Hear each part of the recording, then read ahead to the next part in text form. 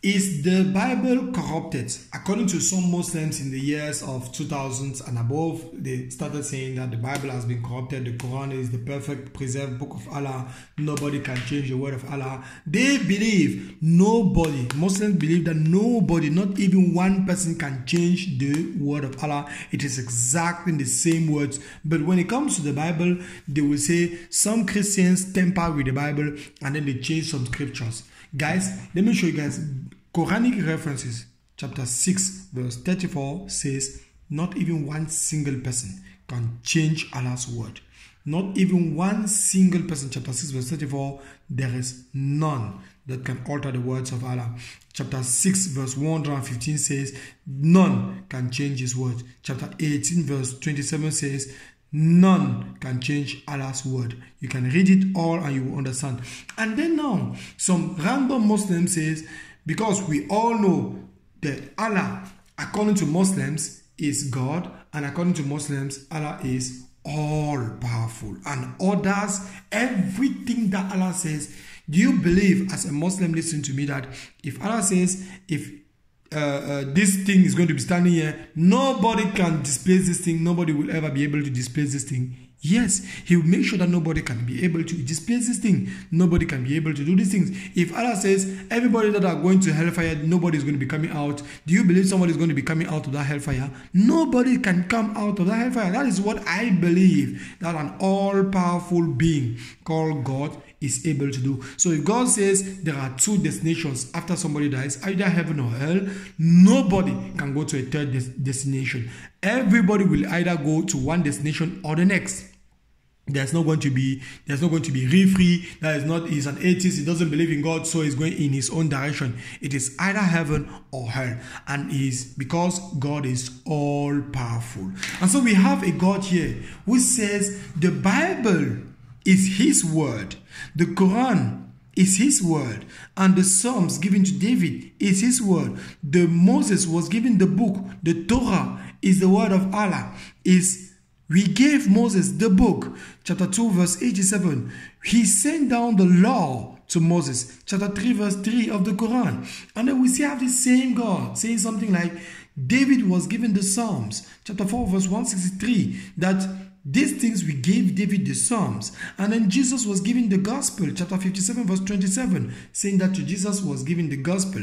And so we have today random careless Muslims coming up and telling fake things, saying the Christians are able to change Allah's word. Allah said that there is none that can alter his word. And then random 1 or 2 Christians that study theology for 5 years, 6 years, 10 years, random weak people are able to defy the all-powerful creator of heavens and earth, creator of mountains and suns, creators of universes. Random human beings, as little as we are on this planet, as small as we are, even the moon is maybe I don't know how many times bigger than all the billions of human beings. And the moon is just nothing. It's just dust in the whole universe. Then this random me, small as an ant in front of the God of the all-powerful being, can come and defy the all-powerful, because this all-powerful, so that not even one single person, none can alter that word. And then randomly, careless people like us come and change the whole thing. Guys, I don't know if you are believing that your God is all-powerful. So if at the end of this video there is a Muslim somehow saying something like, no, you guys change it, so it means if we really change the word of Allah, which was sent to Jesus Christ, according to you Muslims, the word of the sent to Moses, sent to David, then Allah is no more all-powerful. And if he's no more all-powerful because we change it, Allah is not more God, and you are worshipping the devil.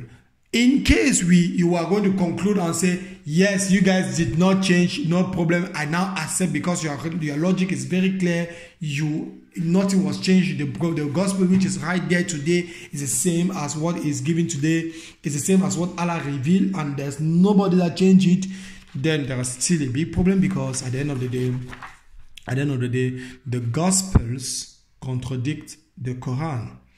In the Gospel of Matthew, chapter 27, verse 26 to 31, Mark, chapter 15 to 20 to 26, Luke, chapter 23, verse 32 to 34, John, chapter 19, verse 17 to 18, all of these different references say one single thing. It says the opposite of the crucifixion of Jesus Christ. Jesus Christ was crucified according to what's the verse again? Chapter 4. Jesus Christ was not crucified, Jesus Christ was not crucified according to the Quran, chapter 4, verse 157. The Quran says it extremely clearly that Jesus Christ is only a messenger. He was not crucified. Nobody crucified, but was made so to appear. So Muslims, now you are blocked, because if the Quran is, if God is all powerful and then he preserved, preserved the Bible, then Islam is false. If the Bible was actually contradicted, if the Bible is actually tampered with and changed, and there is a problem with the Bible, then Islam is still false. Why? Because the Quran says God must be all-powerful, and this all-powerful being has, one random human being has broken the power of God. God said that nobody can change it, but one person came and changed it. Guys, you guys are worshiping the devil. Clearly saying you are worshiping the devil. Stick to the end. Follow other videos. Subscribe. Share my videos. Comment something. God bless you abundantly. Repent and give your life to Christ.